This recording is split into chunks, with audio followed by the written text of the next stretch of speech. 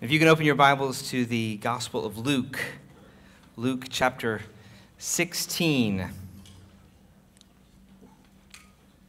As you know, we're in the middle of a series called Real Godliness in Real Life.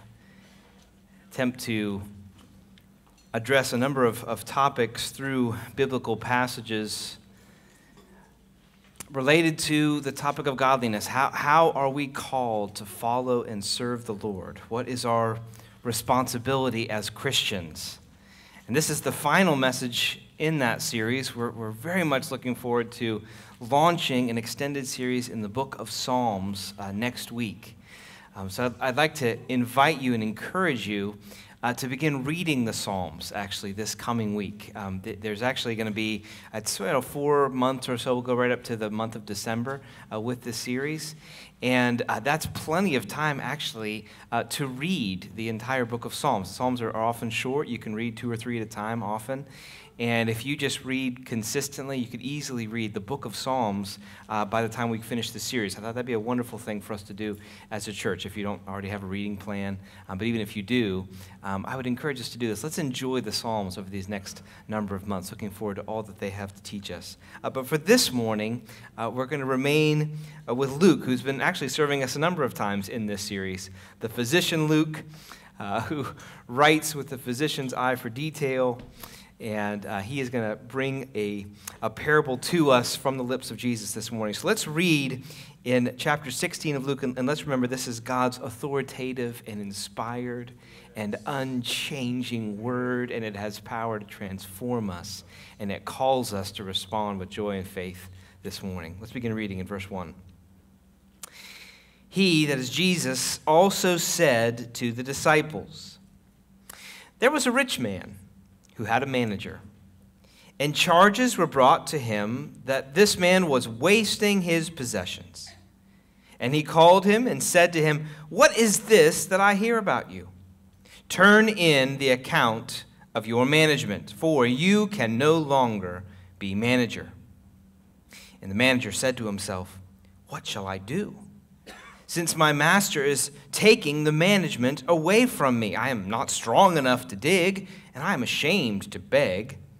I have decided what to do, so that when I am removed from management, people may receive me into their houses.' So, summoning his master's debtors one by one, he said to the first, 'How much do you owe my master?' He said, 100 measures of oil. He said to him, 'Take your bill, and sit down quickly and write 50. Then he said to another, 'And how much do you owe?' He said, 100 measures of wheat. He said to him, 'Take your bill and write 80. The master commended the dishonest manager for his shrewdness. For the sons of this world are more shrewd in dealing with their own generation than the sons of light. And I tell you, make friends for yourselves by means of unrighteous wealth, so that when it fails, they may receive you into the eternal dwellings.' May the Lord bless the preaching of his word." Now, if you're like me, when you first read this story, there's an initial reaction of perplexion. What is going on here? And why are we choosing this story to use in this limited series on the topic of godliness? I think, at least from my own life, this is, on the surface, a challenging story to read. You wonder why Jesus chose to tell this story, what the ultimate point is, and what we're supposed to get out of something that is so obviously filled with unscrupulous people. What is the point here? Jesus, was this just an off day in the parable world? No, it wasn't. A key point as we get into this story is remembering how to understand parables. Parables are not to be understood, first of all, as hero stories, and that's how we tend to come to them. We tend to come to them saying, okay, this is sort of Aesop's fables, except with Jesus. It has a moral. We're to look at the good character, and where's the good character? I can't find him. Where is this good character? Well, boy, this is odd. We're celebrating dishonesty. This is very strange. What's the point of the good? Look, it's better if you come at this and just remember it's a story. Don't jump into the interpretation. First, enjoy the story. Let the story affect you. Let the point of the story affect you. And I think one point of clarity that kind of help us is when Jesus says at the end, the sons of this world are more shrewd in dealing with their own generation than the sons of light. You see that down there in verse 8. The sons of this world. So one way to think about this is that Jesus is essentially describing two ordinary sinners. All right? So if Jesus had started this in the American vocabulary, once upon a time, there were two ordinary sinners. We might think, oh, okay, well, that makes sense. I get that. There's no hero in this story. And there really isn't a hero in this story. Okay, am I a little loud? I feel like I'm feeding back a bit. Is it okay out there? You need any help? I can linger and just talk generally while they figure out the sound. We can do that. That's great. Good. That's a way of coming at this that I think helps peel away some of the confusion. This isn't a hero story. This is just a story. So let's sort of jump into it and try to understand it as a story first, and then we'll apply the main point to it. So there's a rich man. There's a rich man. Once upon a time, there was a rich man. And he had a manager. Not all that surprising. We might think in the modern day of a rich athlete or maybe a musician or some kind of artist that has a massive amount of wealth but is devoting their time to making more wealth. And so they need someone to manage their finances. And so this rich person has a manager. But then he finds out that this manager has been wasting his possessions. Again, not hard to imagine if you heard a story, on the news today. So-and-so artist has fired their manager because they were found embezzling, using the artist's money for lavish expense accounts and personal trips to Hawaii and so forth. I mean, it's not difficult to imagine in the modern era, right? This is what Jesus is saying. There's this rich guy, and he's got a manager who's wasting his possessions. But the rich man finds out about it. And so in verse 2, he calls him to him. And again, don't jump into the interpretation. We're just enjoying the story. It's a story about two guys right now. He calls him to him, and he says, "What is this I hear about you?" Again, not difficult to imagine. Two ordinary sinners. What did I hear about this trip to Hawaii on my dime? And what are these lavish expense accounts I keep hearing about? And I keep hearing reports that you're using up all the wine in my wine cellar. What is going on? What is this clothing you have on? Where did you buy that? This is the idea, right? He's confronting him for wasting his possessions. So severe is his rebuke that he says, "Turn in the account of your management, for you can no longer be manager." You're done, he says. You're done. Now, apparently, this rich man has so many possessions that he can't just ask him to turn in his card right there and walk him out the building. Apparently, the rich man needs him to bring his accounts in. So there's this brief moment of time, and actually a key point in the parable is this brief moment of time where the manager still has his technical credentials, although his permanent firing is a sure thing. So you notice that in the story. There's this odd sense that this rich guy is not very bright. That's why they have in corporate America the whole scene where when you fire somebody who has inner secrets, they're escorted out of the building. Why? Because once you know you're fired, well, then all that you know puts the company in danger. That's the idea. And if you don't really trust each other, it's not wise to let him keep his manager card while simultaneously telling him you're fired. That's a bad idea. That's what we're to picture here. He keeps his card or his ring or whatever he had, some kind of credential that allows him to still operate as the representative of the manager. And actually, in this case, he's even able to make almost legal decisions for the manager. He has what we might think of it as a power of attorney. He has the ability to actually bind the manager and represent him in some profound way. So this rich guy is not very shrewd at all. You're fired. Go figure out all the accounts and bring me the money. That's the idea here. There's this rapidly fleeting moment of time, and that's what confronts this manager. He says to himself in verse 3, again, enjoy the story. What shall I do? What shall I do? Since my master is taking the management away from me. You picture the master stormed out of the office, and he's sitting there thinking, okay, I'm about to lose my key card. What can I do? And he takes stock of his abilities. And apparently, he's not impressed. He says, I'm not strong enough to dig. So that's out. And I'm too ashamed to beg, so that's out. And obviously this man is used to a certain lifestyle. He says, what shall I do because I don't have any resources? Once I lose the resources of my master for benefiting my life, once this source of income is gone, what can I do? What am I doing? I'm weak. We all know that. I can't digging. Oh, my goodness, I couldn't possibly dig. And certainly I don't want to beg. Boy, that would be too embarrassing. After all those lavish corporate trips, begging would really be awkward. I can't be begging. What shall I do? I know what I will do. Verse 4. I know what I'll do. I will do something so that his debtors will think favorably of me. I'll use this final moment with the master's signet ring, key card, position, credentials, and I'll get myself a provision for the future. So you have the summoning of the master's debtors in verse 5. What a remarkable scene. You have the sense that he's kind of made his way to the accounting house and he ushers them in the side door. Come in, quick. Come in. How much do you owe? 100 measures of oil. Now, that's a lot of oil. 100 measures of oil. It's your lucky day. I have decided that it's appropriate for us to cut that in half. Wow. Why? You know what? You're a good guy. I want to do you something good. Let's just cut it in half. Just remember that we're buddies, okay? We're going to cut it in half. Half. You might imagine in modern terms, I don't know quite how much the cost of this, but imagine somebody comes in and says, how much do you owe my master? Oh, $10,000. It's 5. It's 5. I'll write that. Well, why did the man? Well, I just think you're a good guy. I want to give you a break. Send Jim in on your way out. Jim comes in. How much do you owe? I owe, 100 measures of wheat. That's a lot of wheat. Make it 80. We'll call it good. Write it down right now. Make it permanent. Make it legal. Really? Yeah, oh yeah. You're a good guy. I don't want it to be a burden for you. What are you doing next week? I mean, that's the idea here.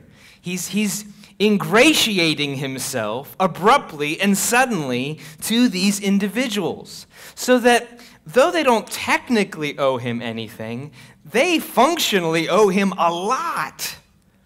Their debt just got, and one guy cut in half, the other guy gets 20% off of it. There's a sense in which now they are personally indebted to him. There's a sense that he has become their beneficiary. In this final fleeting moment, while he is literally on his way out the door, suddenly he has these two friends who look on him as if somehow he has done them incredible financial good. Well, the master finds out about this, as he inevitably would. And here's where we get the real sense. These are just two sinners. The master now is stuck. What can he do? If he says, no, he didn't have the right to do that, then he comes across as some greedy, miserly Scrooge. He doesn't want to do that. On the other hand, he doesn't want to lose the money, so he makes the best of a worse scenario. He just commends them. You get the sense of grudging respect among thieves here. Well done. Well done. Yeah, that was impressive. On your way out, literally, on your way out the door, you grab the candlestick. Well done. That was well done. That's the impressive here. One kind of unscrupulous guy commending another. He's basically saying, yeah, you did what you could with what you had. You did what you could with what you had. In the midst of your defeat, you snatched a victory. Well done. Well done. And then Jesus allows us to feel, I think probably because in this parable it's possible for us to misunderstand. He brings the point of the parable home. It's very important. Jesus is not commending these dishonest people. He calls them sons of this world. They're just ordinary sinners doing what they can to get ahead. But what is he commending in this? Not his shrewdness, not his dishonesty. He's saying, look, according to what this guy knows, he's a son of this world. He is shrewd. What he means by that is he's doing what he can for the future he's aware of with what he has. He's doing what he can for the future he's aware of with what he has. He's planning for his future. He's doing what he can with what he has for the future that he's aware of. He's saying there's a shrewdness, there's a type of wisdom here. Look, if you're not worried about morality and you're not worried about honesty, you're just thinking about, look, I need some place to eat next week. This guy's pretty smooth. He's pretty wise. He's pretty intelligent. And actually, Jesus compares him to the sons of light. Not in terms of his morality, but in terms of his foresightfulness, his forward-looking, his shrewdness. In other words, his right use of what he has now in light of his future condition. That's what he's commending. He's saying, look, this guy, this son of this earth with his limited perspective, he's looking to his future. And he's saying, many sons of light with their perspective do not do as well as this man did. Many sons of light who also have a future that they're aware of do not act with the same intentionality and urgency and foresightfulness as this man. They don't do with what they have what they can for their future. And that's the point of the story. Use your money to invest in your future. That's the point. It's very, very simple. He's saying, look, even this sinner, this like unscrupulous guy, even he's aware of his future. And he's using this very fleeting moment with a very vanishing power to do what he can for that moment when all that he has now is taken away from him. Jesus makes it explicit again. If you look down there in verse 9, he makes it more of a direct command. I tell you, make friends for yourselves by means of unrighteous wealth, so that when it fails, they may receive you into the eternal dwellings. We don't know exactly why Jesus used the phrase unrighteous wealth. He may even be subtly rebuking some who gained their wealth by unrighteousness. We might think of Zacchaeus, for example. Might be addressing them. He might just be addressing possibly the temptation that wealth is. In any case, the point is the same, that look, however you have your money right now, use it to benefit yourself in a future time when it is gone. And the reality begins to peek through the parable in that last phrase, eternal dwellings. This man was looking for temporary provision like next week when he can't stay at the mansion any longer. This sons of light, they're to look beyond just next week and into a place when, like this manager, all of their current stewardship will be removed from them, and they have need of friends who can welcome them into eternal houses.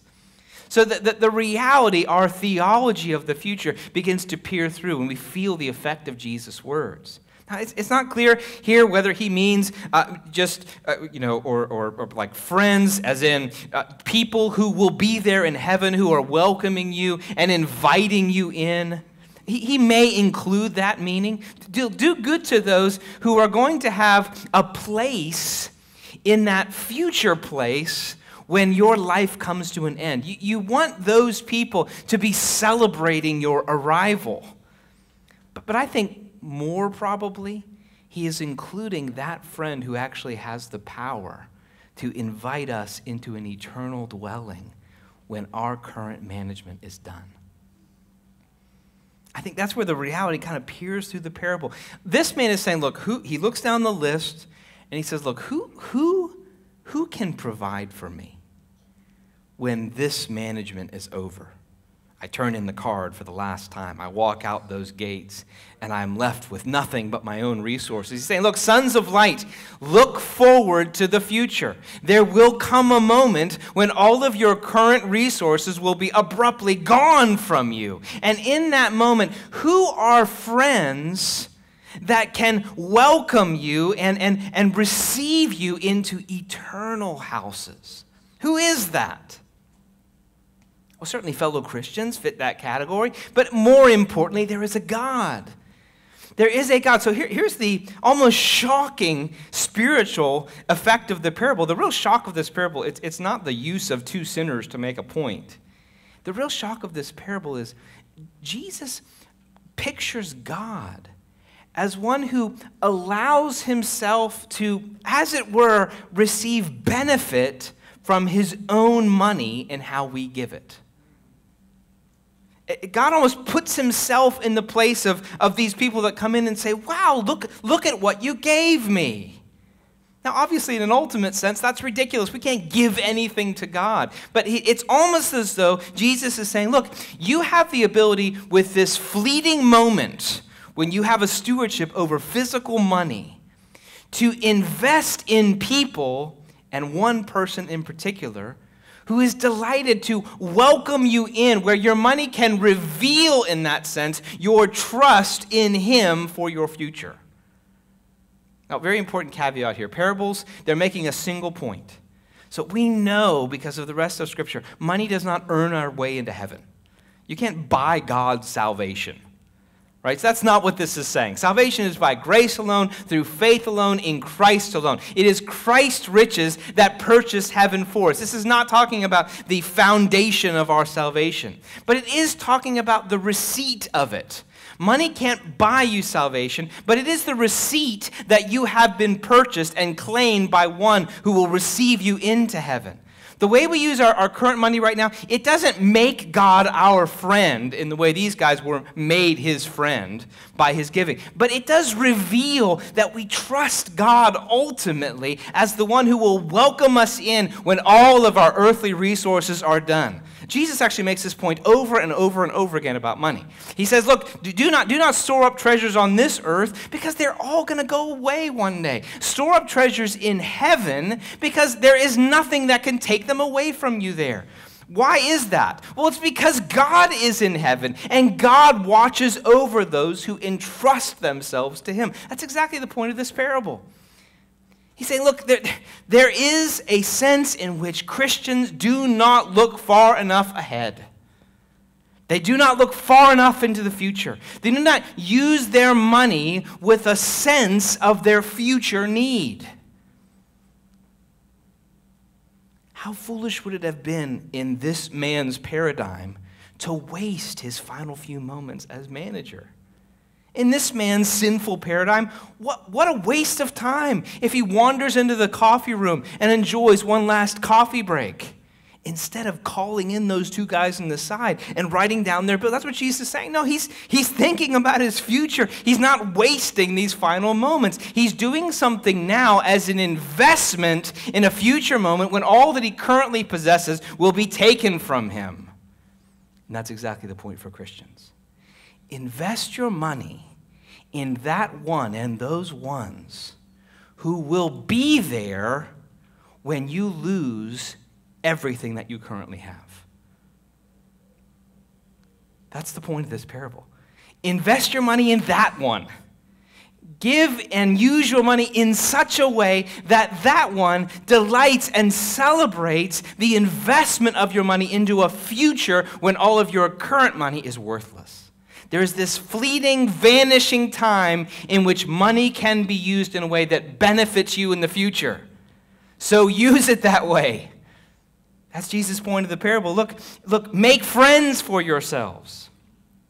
It's remarkable condescension, kindness of the God that he would allow himself to be described that way. But it's often the case that when the Bible talks about the rewards of heaven and the provision of heaven, it is as though God blesses and rewards us for the very things that he gave us in the first place. It's a little bit like our godliness in general. God says, well done, when all along it was God's power that was at work creating these things in us. It's just a sign of God's grace upon grace. He saves us in the first place. He gives us all that we have. There's nothing that we could give back to him that we created or earned on our own. He gave it to us. And yet somehow he chooses to treat us as though we are giving something to him. It's a remarkable thing. It's a sign of the humility and graciousness of God. He treats us as though we are blessing him, as if we are giving to him. Even, you could say this very cautiously, even as if God makes himself responsible to return to us what we have given to him.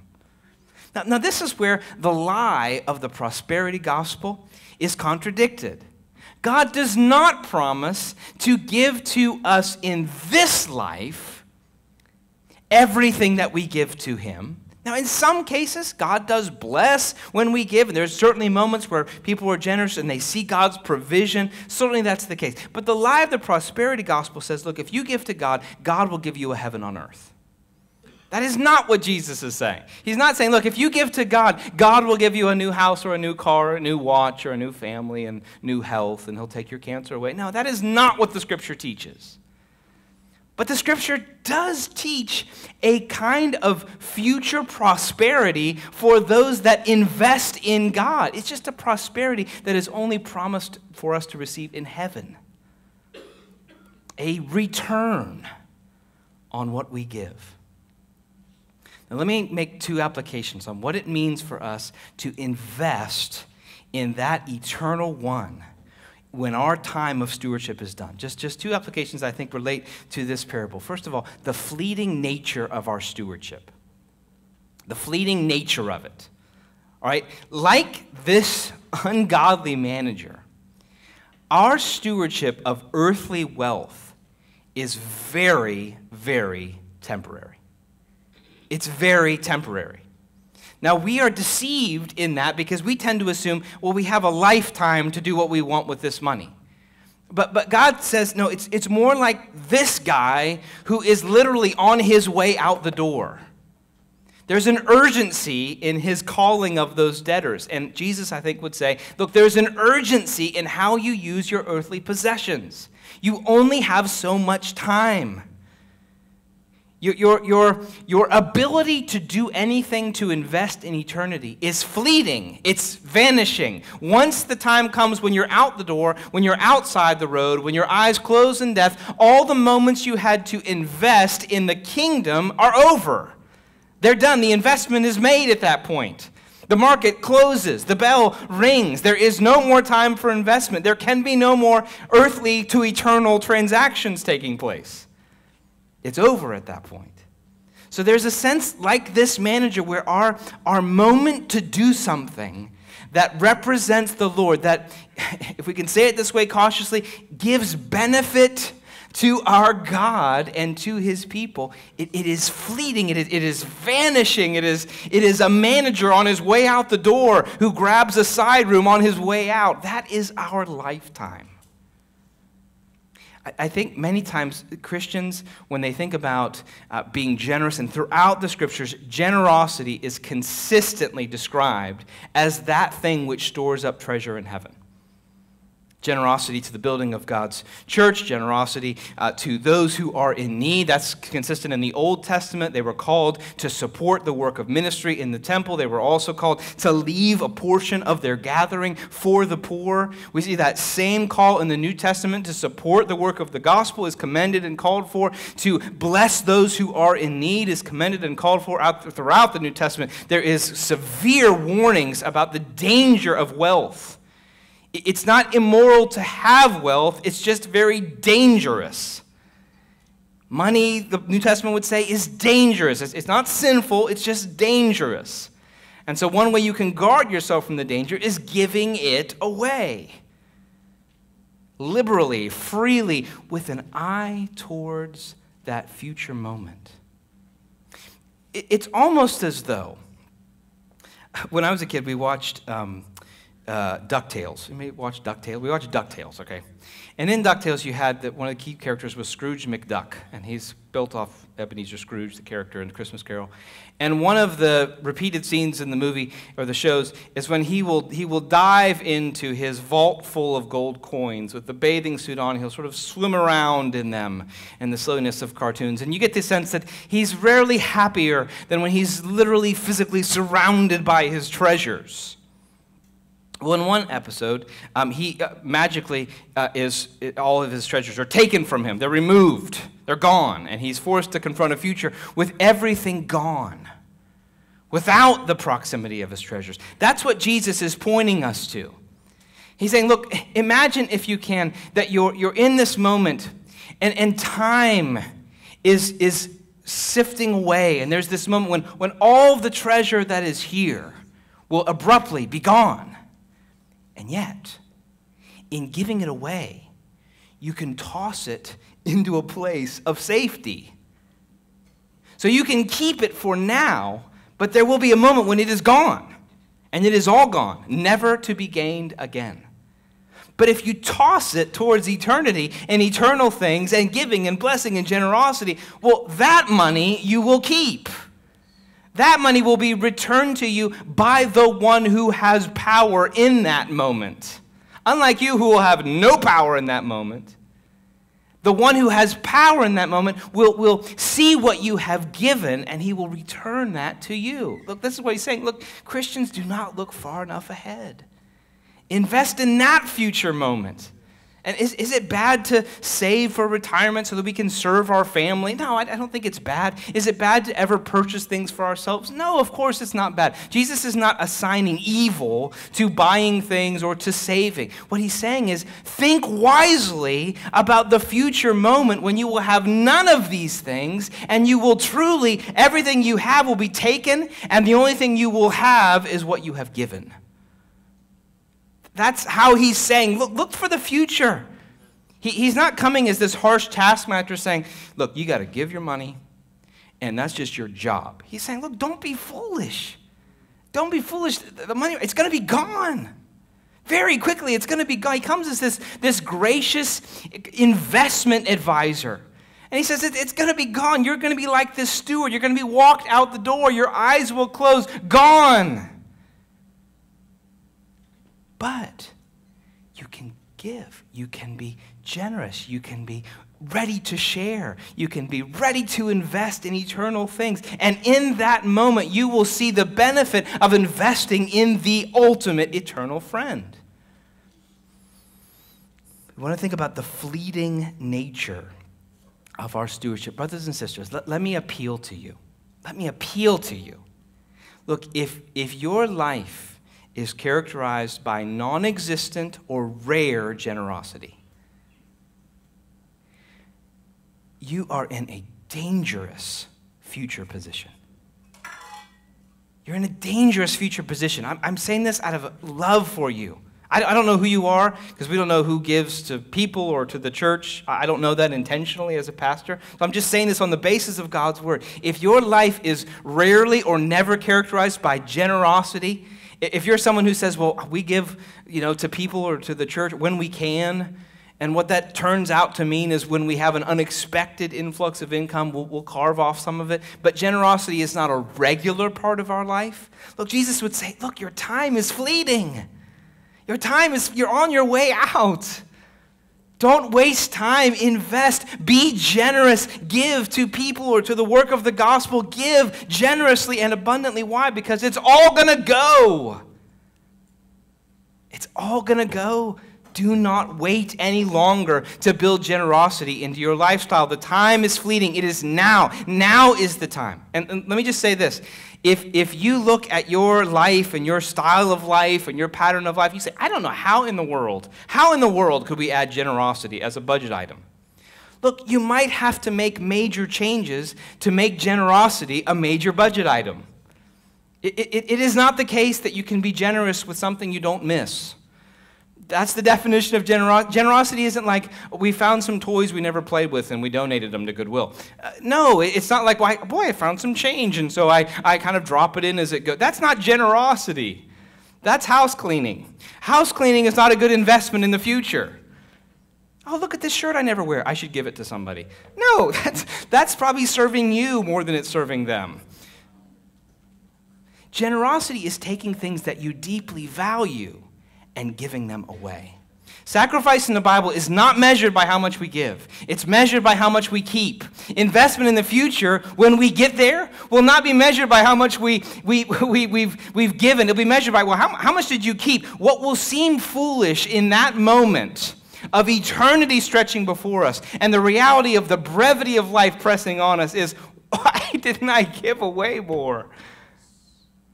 If we can apply it to our sense of time, I've done this before. Look, if eternity was 100 years, if you can imagine that, say eternity's 100 years, think of it like a weekend. Think of it like a weekend. Could you be generous for a weekend? Could you be limited for a weekend in order to benefit for 100 years? Think of it that way. If you said, look, you're going to have to really be limited Friday, Saturday, Sunday, okay? It's going to be tough. You're going to have to give away things you love. You're going to have to live smaller. You're going to have to live cheaper. You're going to have to live without enjoying some of the pleasures of this life. But it's a weekend. Now, after that, all the things you gave up, they're going to receive abundant return in the one who is generous beyond definition for 100 years. Now, what father, if he said that, now here's son, here's what I want you to do. If you will go without for a weekend, you will receive the benefit of it for 100 years. That's the perspective that the God of eternity has when he calls us to give generously. He's not this harsh taskmaster, you got to give. He's saying, look, it's a weekend.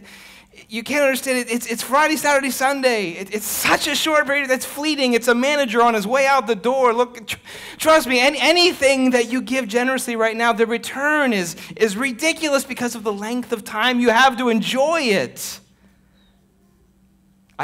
Somebody told me recently that if you, I heard this and then I read it, if you invested $100 in Amazon in like 1990, it'd be worth like $170,000 now.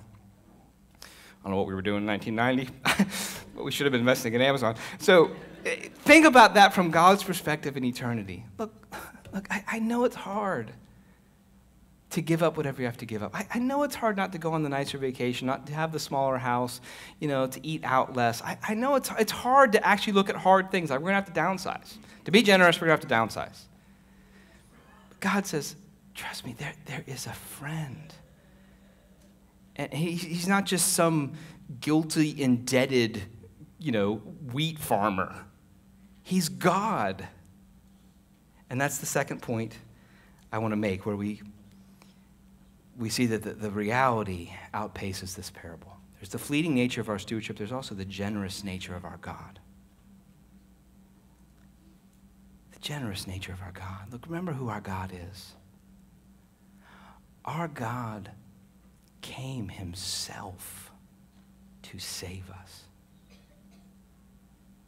How would you define God's level of sacrifice and generosity? You define it by the coming of Jesus. God sent himself to save us. That's the generous God that we serve. The friend we're talking about here, the ultimate friend, is a friend who is generous beyond imagining. Again, he's not some grudging oil farmer or some oil worker, right? He's not, I guess I got to do something, 50 measures of oil, that's a lot.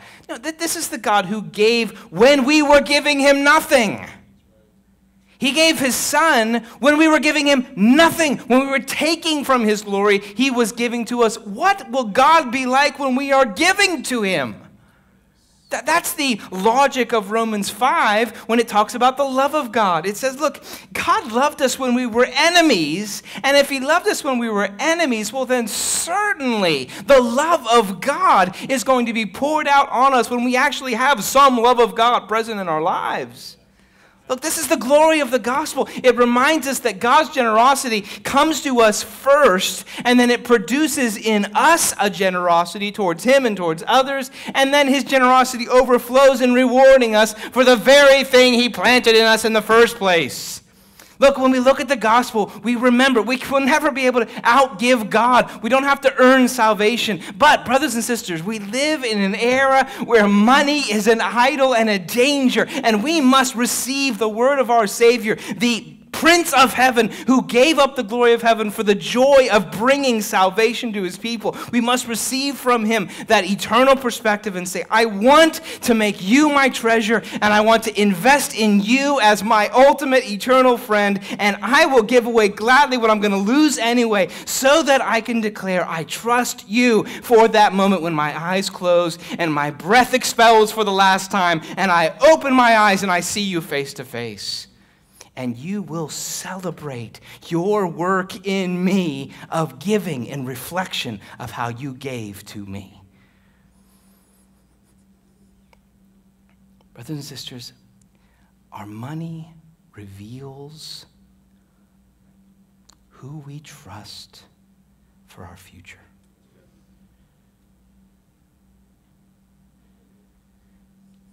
Let me urge you. And again, I don't know the budgets of people in this church, so I'm just saying this based on God's word. Let me urge you, if generosity is not a part of your life right now, let me urge you,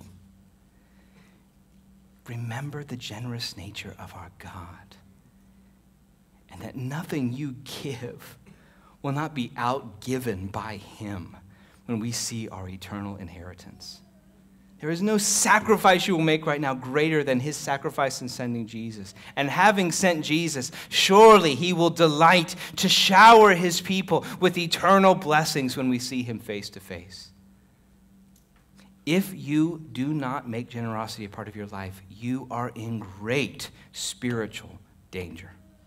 But if you do, you can have great spiritual anticipation because of the generous nature of our God.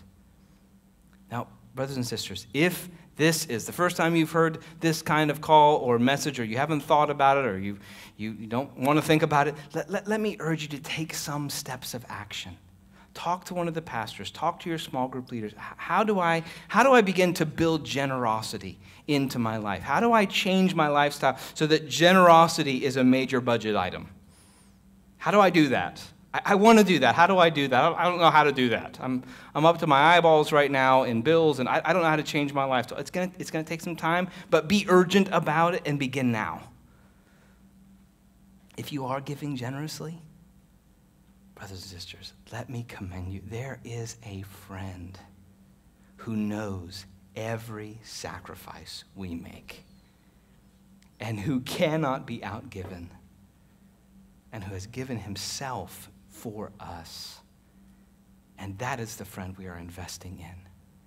Every time we invest in his kingdom, every time we share what we have with those in need, we are, in effect, giving back to the one who gave himself for us and who will receive us into his home just at the end of the weekend. Invest our money. Let's do this. Let's do this as a church. Let's invest our money in eternity.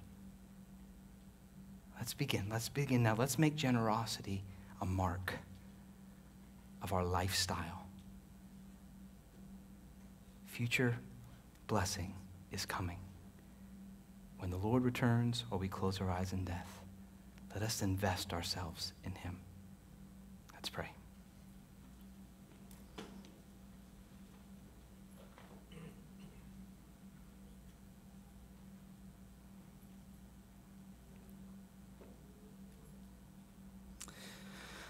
Lord Jesus, I want to pray and intercede for myself, Lord, for our church family, that you would make us a generous people.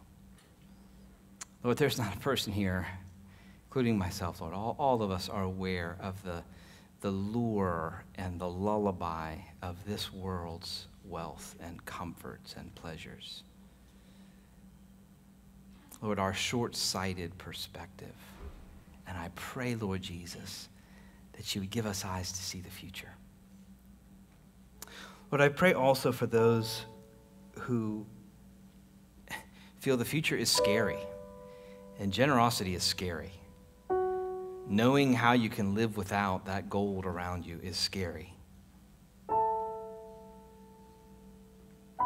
Lord, I pray that your comforting hand would make generosity a joy. Lord, generosity is part of our call to godliness. And so I pray, Lord, that you would give us grace to be godly, to be like our God. And help us to trust you as we do that. In Jesus' name, amen.